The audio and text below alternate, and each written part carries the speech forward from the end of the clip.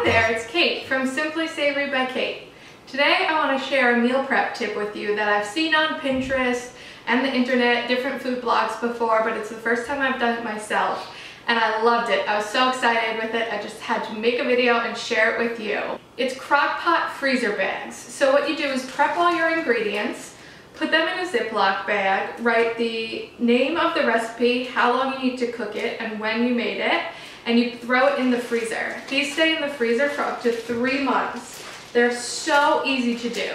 They do take a little time on the front end, but it is so worth it when all you have to do is cut open the Ziploc, dump it in the crock pot, hit low for 8 hours, and that's it. You're free to go to work, live your life, run your errands, run your business, do what you need to do, and when you come back, dinner will be done for you.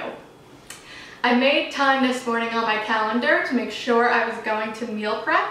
I know a lot of people say that this is the hardest challenge for them, but I promise if you block off time on your calendar, get a babysitter or a play date for your kids, recruit your spouse to help you chop, specifically onions, because I hate doing that myself, but help them prep, this is a total breeze and it is so worth it. You can have weeknight meals that are done in literally just minutes. You can combine these on your weeknight menu with things like my 20-minute taco skillet, and all week long you do not have to stress about dinner. I cannot tell you how much I love these and how excited I am to do them. Oftentimes you'll see them on Pinterest laid flat. Make sure you squeeze all of the air out of the bag and freeze them like this. If you lay them flat, they're not going to fit in your crock pot and you're going to be really pissed that you spent all this work and now you can't do it. So make sure you just freeze them like this. You'll cut them out and drop them in the crock pot and they'll be good to go.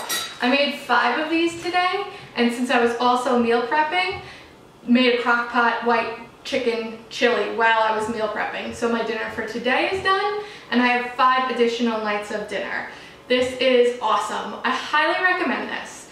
If you have any questions or would love to see other meals or meal prep tips like this, leave a message in the comments below and I'll definitely get back to you. Until next time, I'll see you on Simply Savory by Kate.